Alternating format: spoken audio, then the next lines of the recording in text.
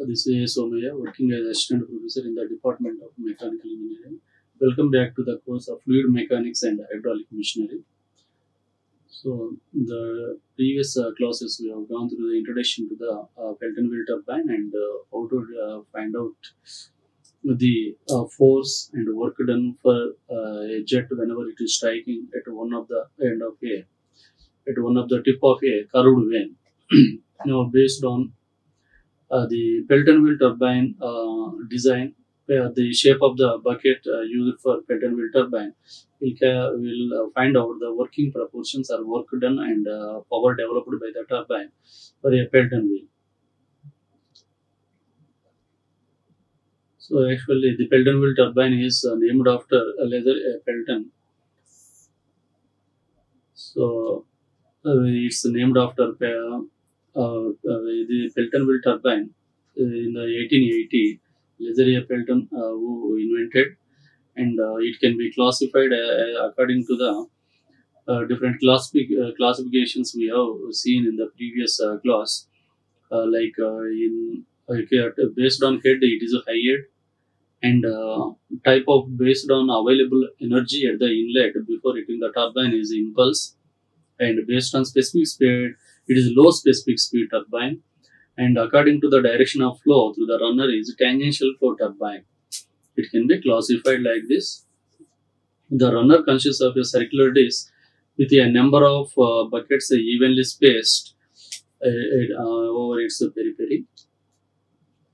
So this skeleton in the skeleton we can see how the buckets are placed and what is the condition for minimum number of buckets, etc. So there is an empirical relation to determine the number of buckets to be accommodated on a periphery of a runner of the Pelton wheel turbine is d by 2d plus 15. D by 2d plus 15. Here 15 is the minimum number and d is the diameter of a turbine rotor or pitch diameter, and d is a jet diameter. And there is a sphere valve to regulate the amount of flow rate onto the turbine based on the requirement, and there is a penstock. So the penstock carries the water from reservoir to the turbine.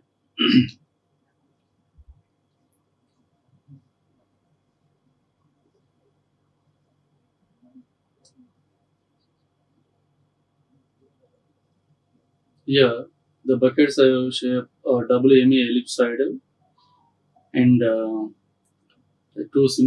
actually there is a splitter that will be splitting the jet into two halves so that axial thrust becomes neutralized, and the maximum amount of energy can be utilized by the bucket. So in order to consume the maximum energy possessed by the water, so there is a WME ellipsoidal. So this is a cross section of a bucket. Here we can see the WME ellipsoidal is drawn, and various parameters and various notations how to understand the nomenclature of a bucket of a Pelton wheel turbine. Here B is a width of a bucket. B is capital B indicates the width of a bucket, and capital L indicates the total height of the bucket. So from here to here, the small L is the half of the height of the bucket from here to the center of the bucket, and capital M indicates the width of a notch. So there is at the end of a bucket there is notch. This indicates M, denoted by M. So this is the top of a plane, the top view of the cross section of the bucket. So whenever the jet is striking on the splitter, so this is a splitter, the jet has to strike on the splitter so that it will be divided into two equal halves, so that there will not be any imbalance in order to consume more energy possessed by the water also. So there will be two halves. So now there is angle of deflection in the previous class. So we have gone through the angle of deflection is about 160 degrees to 170 degrees. The angle of deflection means whenever this VR2 is extended over a turbine bucket onto the center, which is extended from a splitter. So the outer angle between these two lines is known as angle of deflection. And the jet is applied on the splitter. Therefore, the only horizontal line at inlet, the velocity triangle is a straight line at inlet to the Pelton wheel turbine. As it is splitting on the splitter, as it is impacting the splitter, the jet will be coming two halves. One half will be passing like, another half will be like this. Therefore, inlet velocity triangle is a straight line, and that line length is equals to jet velocity, inlet jet velocity V1. So this is V1, and so this due to this V1 there is a movement. Otherwise, the movement in blade velocity will be going to occur. So that is denoted by U1 from here to here. So U1 is A to B, V1, and A to C is V1. So the relation between the difference between V1 and U1 is VR1 relative velocity will be existing. So with which the jet strikes. So now I got three velocity components. So if it is an inlet velocity triangle, I should have placed differently. But here inlet velocity triangle is a straight line. On straight line only we have to identify all these parameters. And VW1 is equals to V1. So while velocity at inlet. So VW1 and all velocity components we have. But here there are no jet angle. Alpha is not there and theta is 0. Then only these are lying horizontally. These two becomes 0. So after plotting the inlet velocity triangle as a straight line, identifying the various velocity parameters, and now we will see how to identify or how to draw outlet velocity triangle for a Pelton wheel turbine. So the Pelton wheel turbine is double hemi-ellipsoidal. So therefore at the exit we will have VR2 and V2. So jet velocity here V1 it will be reduced, and therefore V2 will be plotted like this, and due to V2 there will be U2. So due to these two velocity, blade velocity and jet velocity, there will be relative velocity. Because of these two velocity VR2. So the phi is outlet blade angle. So outlet blade angle means the angle between VR2 and U2 is angle phi. And if you divide, resolve the components. This VR2 can be resolved into horizontal and vertical components like this. Otherwise, after once V2 is known, so this line V2 can be resolved into horizontal and vertical components. Then I will have a flow velocity at outlet and while velocity at outlet. So this is the outlet velocity triangle, and beta is the angle between outlet jet velocity and VW2 while velocity at outlet. So this is outlet jet angle. Beta is outlet jet angle. So now once these angles are known, and V1, U1, and here also the velocity proportions and angles, etc. If few are known, the remaining can be calculated by using the phi and beta angles, etc.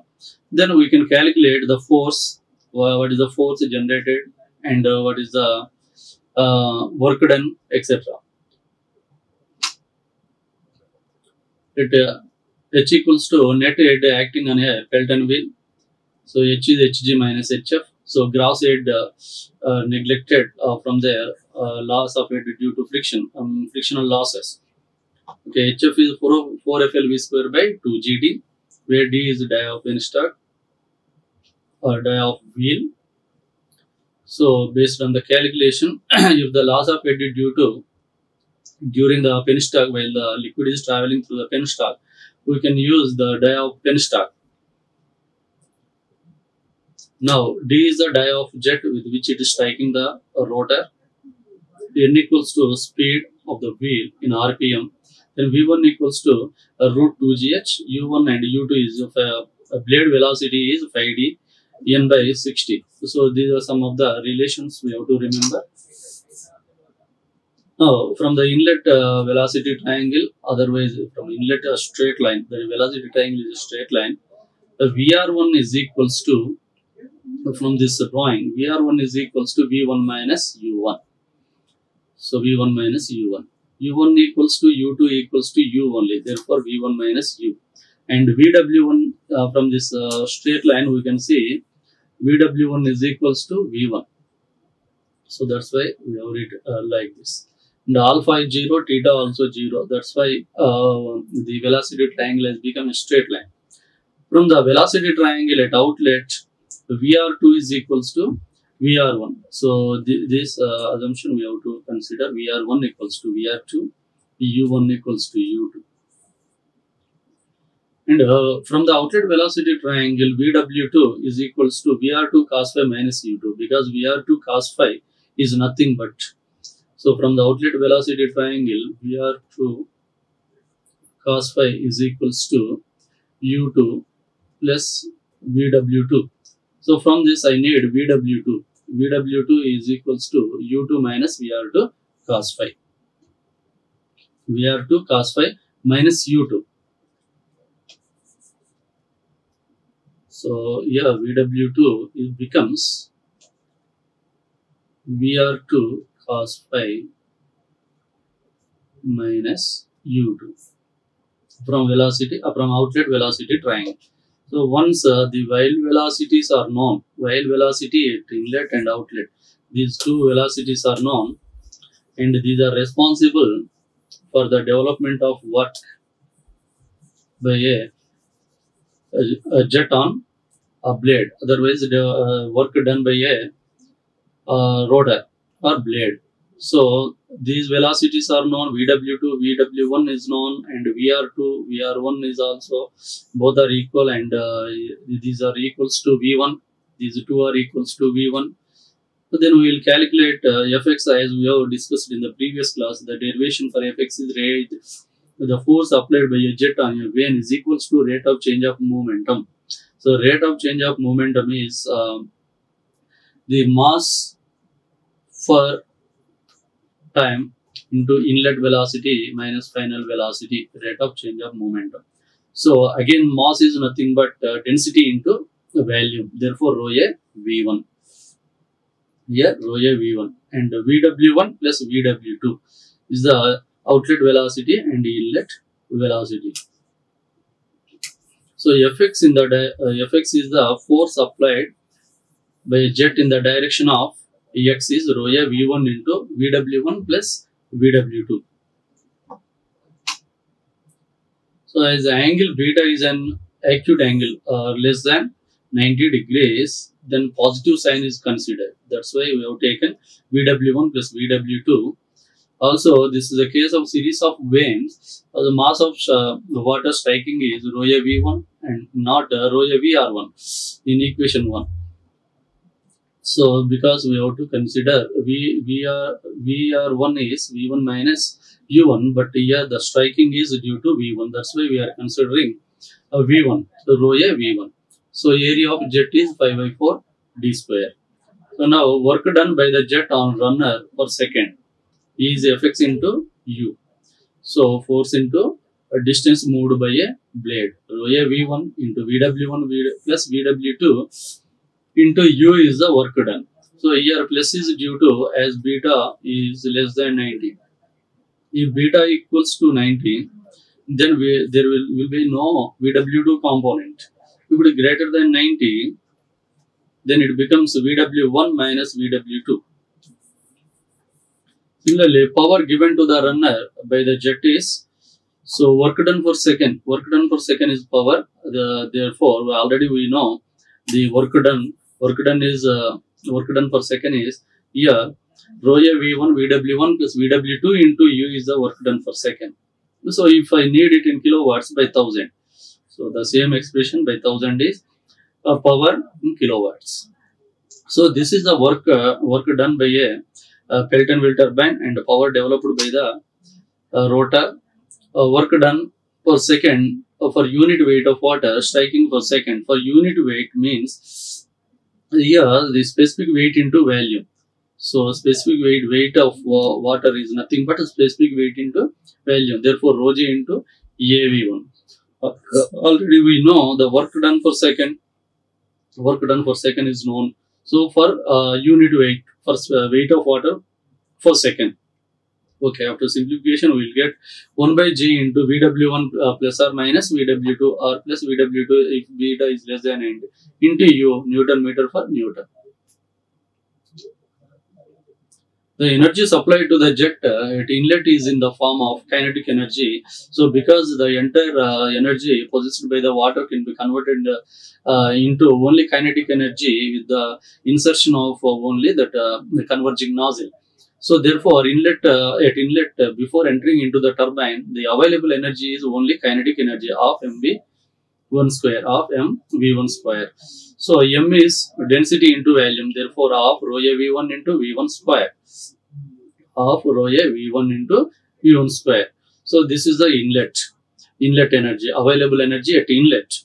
So, output by input is work done per second by kinetic energy per second. So, we know our work done per second is rho a v1 into vw1 plus vw2 into u by of rho a v1 into v1 square. So, from this we will get 2 into vw1 plus vw2 into u by v1 square. So, this is the hydraulic efficiency of a turbine. Hydraulic efficiency is work done by the turbine to the work given to the turbine. The ratio of these two. Some of the working proportions for solving the problems in Pelton wheel turbine is the ideal velocity is known as spouting velocity is equals to root 2gh. Another consideration is, however, actual velocity of the jet is slightly less due to the frictional losses in the nozzle. Therefore, this is equals to V equals to CV into root 2gh, where CV or kV is the coefficient of velocity for the nozzle. So, value ranging from 0.97 to 0.99. So, where capital H is the net head on a turbine. As obtained earlier, for maximum hydraulic efficiency, velocity of wheel is U at pitch circle is equal to 0.5 times of V. Now, however, in actual practice, the maximum efficiency occurs at when U is 0.46 times of V. And moreover, it is convenient to express U in terms of H. Therefore, U equals to 5 into root 2gh. U equals to another relation is U equals to 5 into root 2gh. And previously we have seen V equals to CV into root 2gh. And here the speed ratio of 5 varies from 0.43 to 0.48. Angle through which jet of water gets deflected is 165 degrees unless otherwise it is stated. While solving the problem, which the angle of deflection is not provided, it can be taken as 165 degrees. The mean diameter or pitch diameter of a Pelton wheel may be obtained using U equals to 5dn by 60. We know is a blade velocity. U is equals to 5dn by 60. D is the diameter of a rotor or pitch diameter. N is the RPM of a rotor. So from this we can calculate D is 60 into U by 5n. The ratio of the pitch diameter D to the jet diameter D, small d, D by D. So is known as M. M is jet ratio. M is known as jet ratio. Jet ratio is small m equals to capital D by D. So for maximum efficiency, jet ratio should be 11 to 14. Normally, a jet ratio is fixed at 12. Next, a smaller value of m results in too close a spacing of buckets or too few buckets for the whole jet to be used. A larger value of m results in a more bulky installation. However, in extreme cases, a value of m as low as 7 as 110 has been used. So, some of the main dimensions of the bucket of Pelton wheel will be seen in the following diagram. So, in this diagram, we can see B equals to So what is B? Capital B. B is the width of a bucket. So this empirical relation is 4 to 5 times of jet diameter. What is jet diameter? The incoming the after through the nozzle, the jet diameter is small d, but capital D is the diameter of a bucket. So pitch diameter of a rotor, the rotor diameter is capital D, but the small d is jet diameter. So L is the height of the bucket, that is equals to 2.4 to 3.2 times of jet diameter. Similarly, C is equals to 0.81 to 1.05 times of D.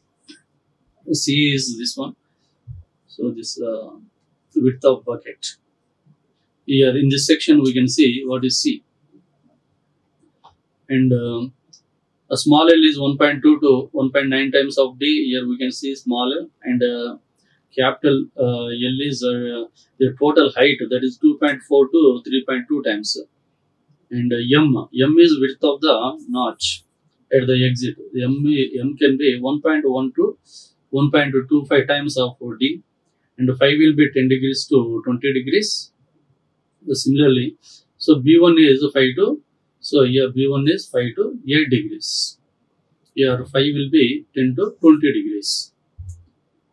These are some of the empirical relations we can utilize for solving of problems based on Pelton wheel turbine.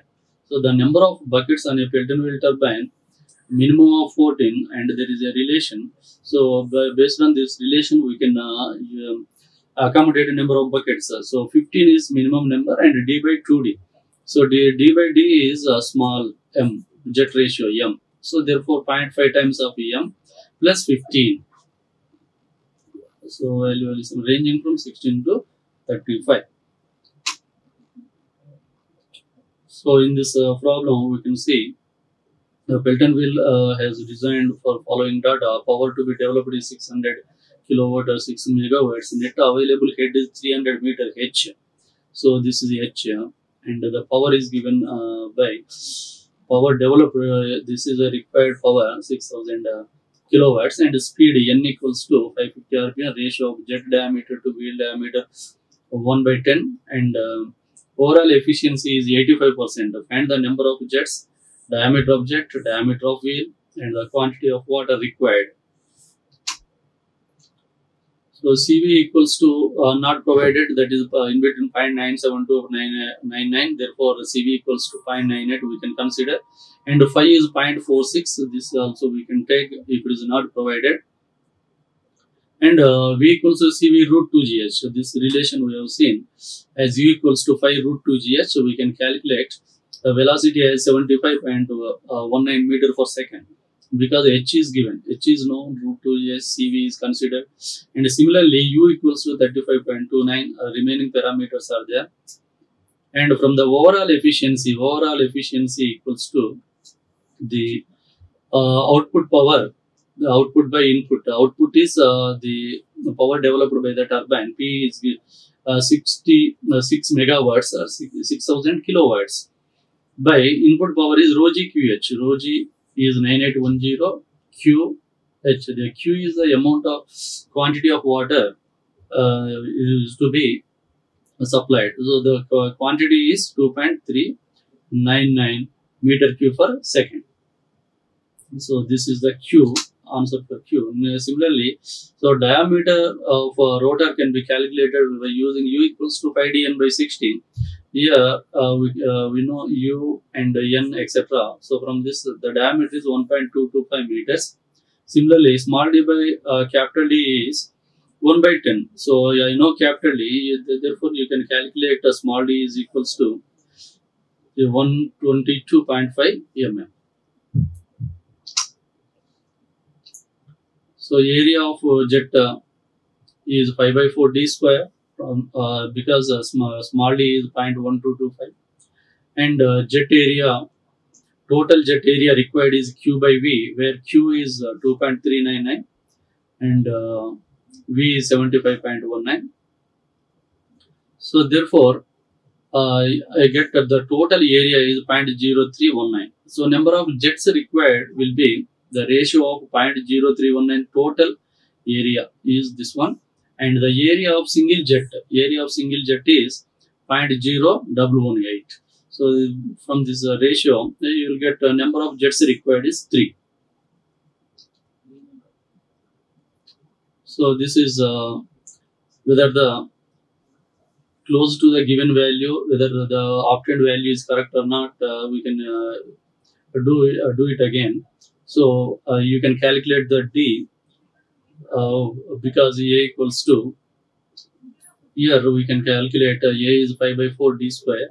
So this is whether all these proportions are correct or not. Here we can calculate the small d is 116 and small d by capital D is again 1 by 10.52 is therefore correct. So therefore the given value is correct. These are the proportions. These are the references. Thank you. Like, share and subscribe. Hit the bell icon for more updates.